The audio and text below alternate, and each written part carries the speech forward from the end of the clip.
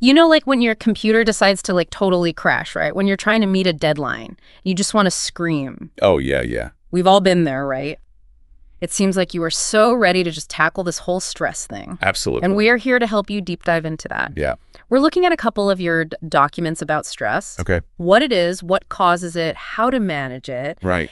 And get this, we're going to uncover how much of this whole stress thing is like all in our heads. It's true. You've probably heard the saying, it's not what happens to you, but how you react to it. Oh, yeah.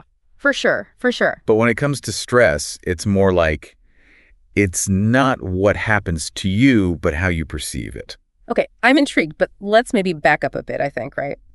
Both of these sources, What is Stress by Counselor Shalu Alante and this article on stress in the modern world, they both mention some pretty relatable, I think, signs of stress. Yeah. Like feeling constantly keyed up or that knot in your stomach before you have to give a big presentation, or even just like being really snappy at people you love.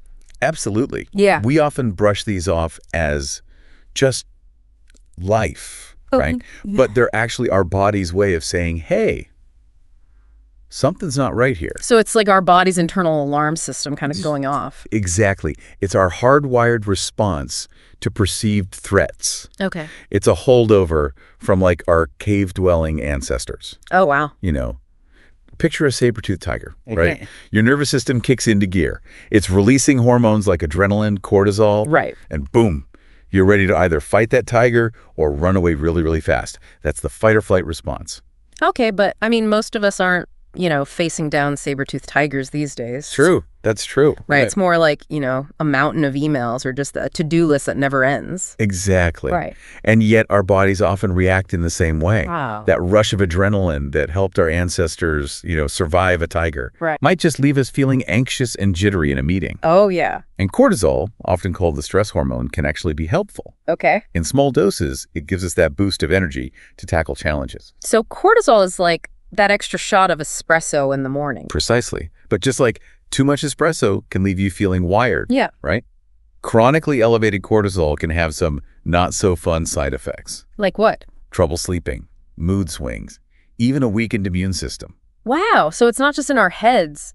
This stress thing is actually impacting our bodies. That is. Like physically.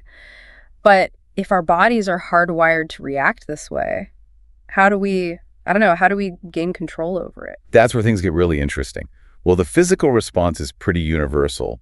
What triggers that response varies widely from person to person. Mm-hmm. And that's where perception comes in. Lilanti highlights this in their guide. They have a section called Stress Fact, which I thought was really interesting. They break down these stressful events into 4 categories, right? Unfamiliar, unexpected, unpredictable, and uncontrollable. Right. What might be exhilarating for one person, say, public speaking, Yeah. might send another person into like a full-blown panic attack. Yeah. It all boils down to how we interpret the situation, our individual perception. Yeah, it's like one person's trash is another person's treasure, right? Exactly. And that's a really important point, I think, because it highlights this fact that, we're not just victims of circumstance here. Right. Like, we actually have a say in how we experience these things. Which is incredibly empowering, but like, how do we actually shift our perception? Like, if I see a mountain of work, right, and my brain just goes, danger, danger. Like, how do I convince it to chill out and see it as a challenge? That's where the How to Manage Stress section from Lou Alante's guide comes in handy. Okay. There's some really interesting techniques in there. Things like hypnotherapy, visualization, even just like making sure you're getting enough sleep. Okay, I have to admit, some of those sound a little out there. Right. Like hypnotherapy. Can someone really be hypnotized into not being stressed anymore? Well, it's not quite as mystical as it sounds. Okay. Hypnotherapy is really about guiding you into this deeply relaxed state where you're more open to suggestion.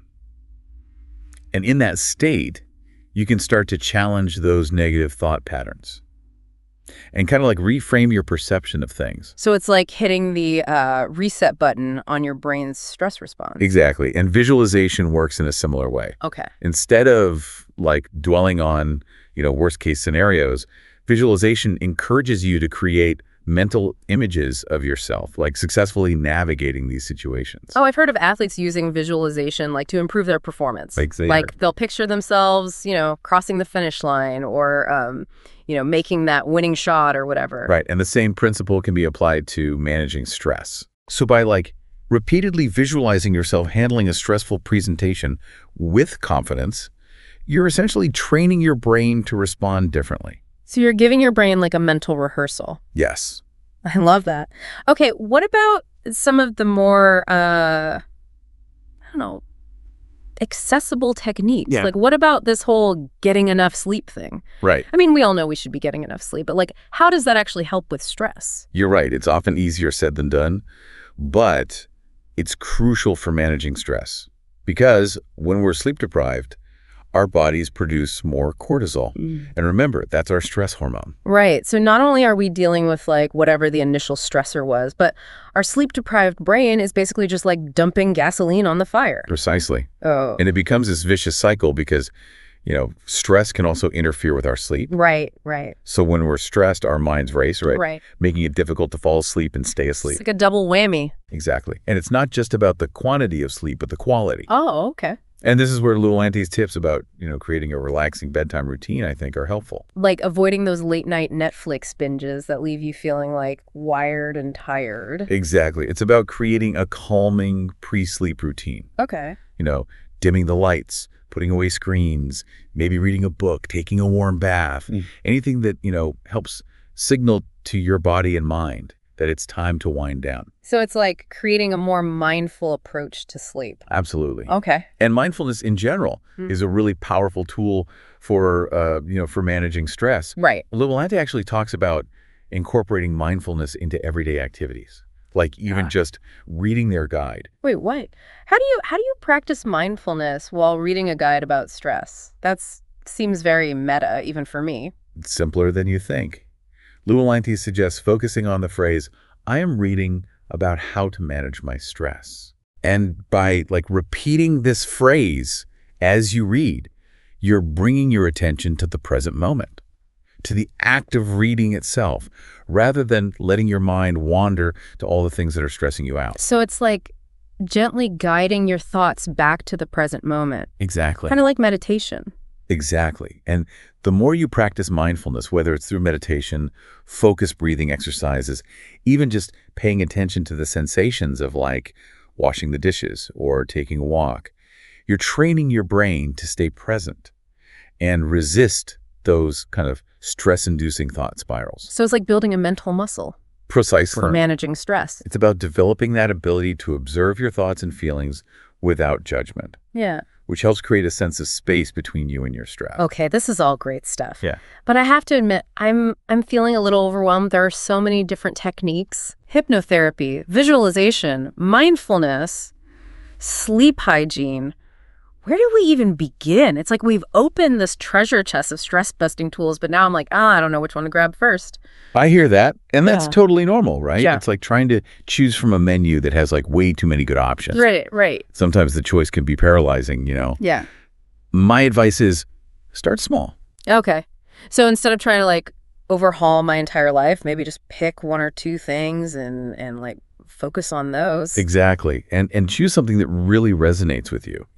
Don't force yourself to meditate if you're just going to end up feeling restless and frustrated. Right. Maybe you start with just a really simple breathing exercise each morning. Okay. Or you incorporate a 20-minute walk into your lunch break. Something like that. So it's about finding what works for you, not what works for some guru on a mountaintop somewhere. Precisely. We're all different, right? Yeah. So it makes sense that our approaches to stress management are going to be different too. Yeah. The key is to experiment and see what helps you feel, more grounded. Yeah. More centered, more able to deal with whatever life throws at you. Right. And it's okay if it takes a little trial and error. Absolutely. And remember, this isn't about being perfect. Yeah. There'll be days when you forget to breathe. Oh, yeah. When that deadline, sends you spiraling. Yeah. And all you want to do is curl up in a ball with a pint of ice cream. And that's okay. So we give ourselves permission to be human. Even when we're stressed out humans. Exactly. We're not aiming for a life completely devoid of stress because let's face it, that's about as realistic as, I don't know, finding a unicorn riding a roller coaster. Right. Stress is a normal part of life. Yeah. It's about finding healthy ways to navigate those kind of inevitable stressful moments. Yeah, it's like they say, it's not about avoiding the storm, it's about learning to dance in the rain. I love that. Right. It's about shifting from a state of feeling overwhelmed and reactive to a place of feeling, empowered. Yeah. Equipped to handle whatever comes your way. Right. And that's a skill that takes practice, just like learning to dance. This deep dive has been incredible. I mean, we've covered so much ground. We have. From, the science behind our stress response to how much power our own perception has in shaping our experience of stress. And we've even explored some really practical techniques to manage stress and reclaim our sense of calm. And the best part is, this is just the beginning, right? Right. The more we understand about stress and, how it affects us, the better equipped we are to manage it. And who knows, maybe we even reach a point where we can appreciate stress for what it is. Okay. Yeah. A sign that we're engaged in life, that we're pushing our boundaries, that we're growing. Okay, now that's a perspective shift I think I can get behind. So as we wrap up this deep dive on stress, we want to leave you with this final thought. Lou Alante's guide includes this really comprehensive list of common stressors, in both our work and our personal lives. So as you go about your day today, we encourage you to maybe take a look at that list. Ask yourself, are there any areas in your life where maybe you could benefit from a little stress management? Remember, it's not about eliminating stress entirely. It's about, finding those healthy ways to cope and adapt and ultimately to thrive, even amidst life's inevitable challenges.